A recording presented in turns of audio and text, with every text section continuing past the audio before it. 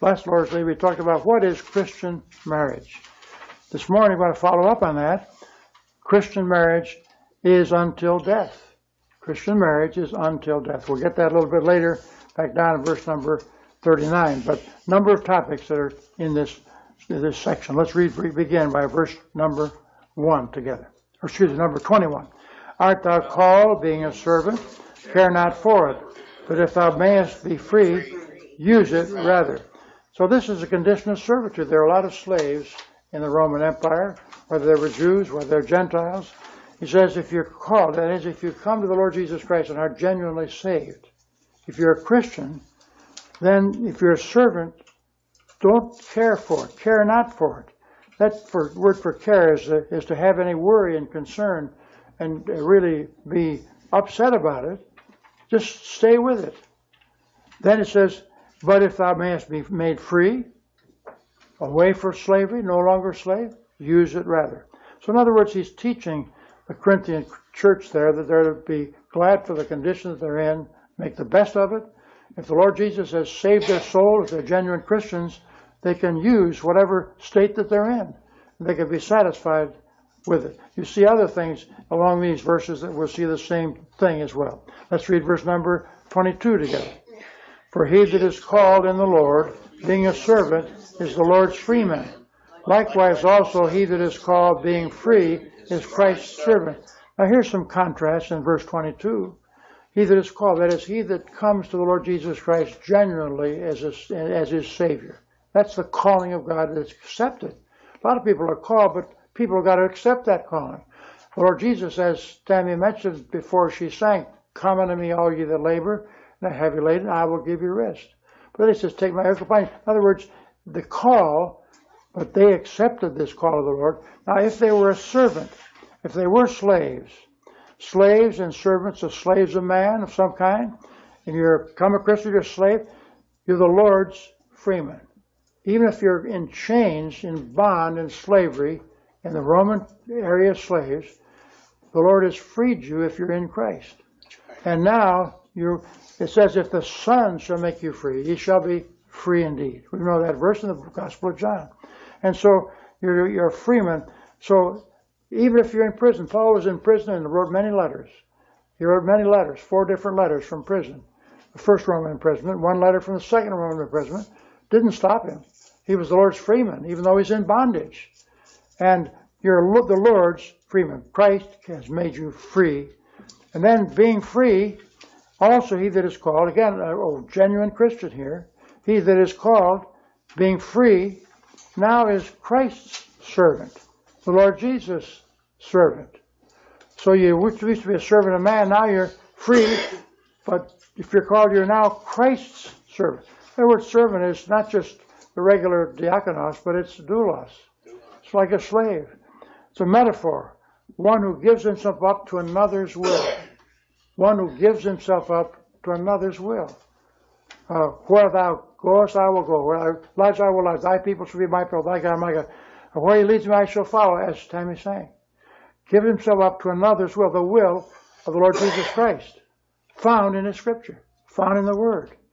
And it means devoted to another to the disregard of his own interests. That's another illustration, definition of doulos, this servant, devoted to another's interest. What is the Lord's interest? What's found in his words. We've got to read his words and follow the Lord Jesus Christ. Let's read verse number 23 together. Ye are bought with a price, be not ye the servants of men. Bought with a price. We mentioned that a couple of weeks ago. We preached on that. Bought, redeemed by the price. The price was the death of the Lord Jesus Christ on the cross of Calvary, suffering for the sins of the world. He who bore our sins in his own body, he who was without sin, carried and bore our sins, the sins of the world, that we who trust him might be saved and have everlasting life. He's talking to Christian believers there at Corinth. They applied to us as well. But the price, not that it costs us. It's a gift. It doesn't cost those that receive the salvation anything. Just receive it, but it cost the Lord Jesus Christ everything. Came from heaven to earth, and then was spat upon, rejected, was crucified, painful crucifixion, taking upon his holy person, sinless person, the sins of all humanity. That was penalty. That was a horrible price. And because of that, the next part of verse 23, this is a present imperative, prohibition. It means stop in action, already in progress. Now, if it's aorist, we don't even begin to be the servant. This is stop being servants of men. You're bought with a price at Calvary. The Lord Jesus was the one that bore that price, gave the price of his own death. So stop being the servants and slaves of men. Serve the one that bought you. You're bought with a price. Now serve him. You ought to be glad. Wonderful. He's redeemed me. He's given me a home in heaven. He's given me everlasting life. And I'm happy about it. I'm going to serve him. That's what he wants to do. The only way to find out how to serve him is to read his words. And then understand his words. And then obey his words. Now, those are three different things. Read, understand, obey. Reading is easy. Understanding is a little more difficult, but to obey is much more difficult. Seeing is believing, believing is reading. That's the thing God wants us to do. Don't stop being his servants. Amen. Let's read verse number 24 together.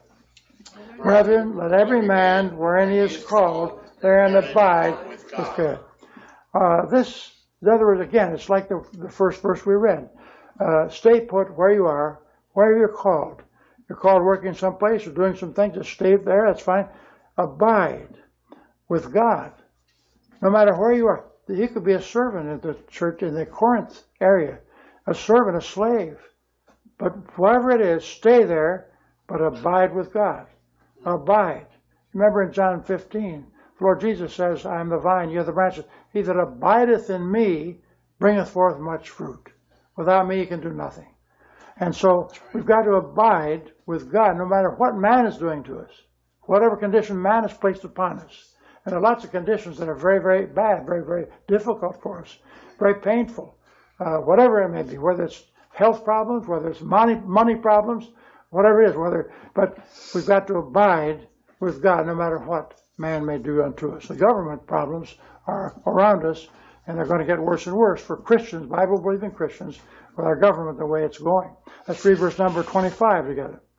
Now concerning virgins, I have no commandment of the Lord, but I give my judgment as one that has obtained mercy of the Lord to be faithful.